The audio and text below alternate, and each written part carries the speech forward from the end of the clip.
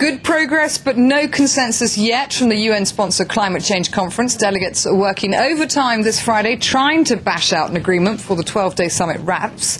Talks that have kept the reps there way past the 10 a.m. GMT closing time.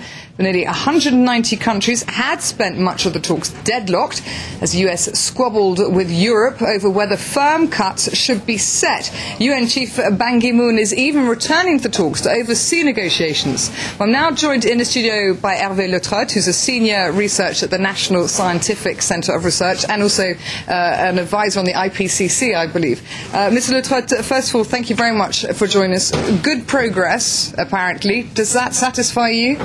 Well, I think as long as there won't be any targets set out for these emission reductions, I think it won't be very satisfying, because so far the target set for the Kyoto Protocol that have to be met before 2012 have not been followed by good progress, have not been met in many cases.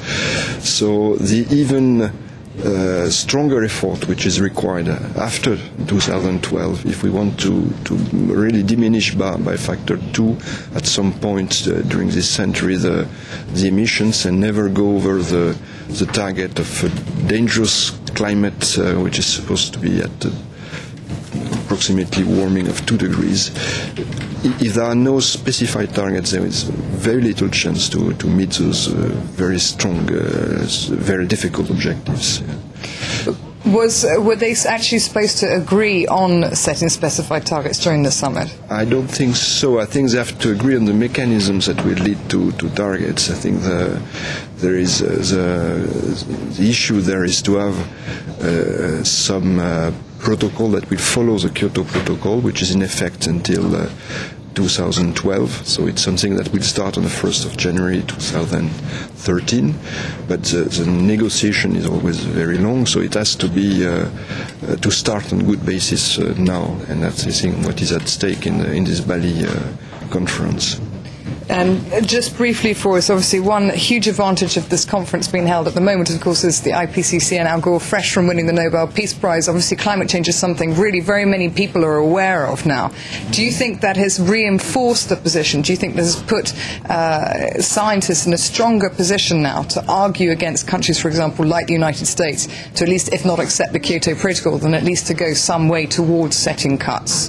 Yeah, I think the scientific consensus that has emerged from the IPCC and then has been praised by this Nobel Prize. I think this is very important because the weight of the public opinion will probably very important in this whole issue. There have to be efforts which have to be shared among different countries, so the way public opinion receives this problem is extremely important, I think. Yes. Okay. Hervé Letrot, thank you very much for taking the time to talk to us here in the studio. That wraps up this bulletin. More news here in 20 minutes.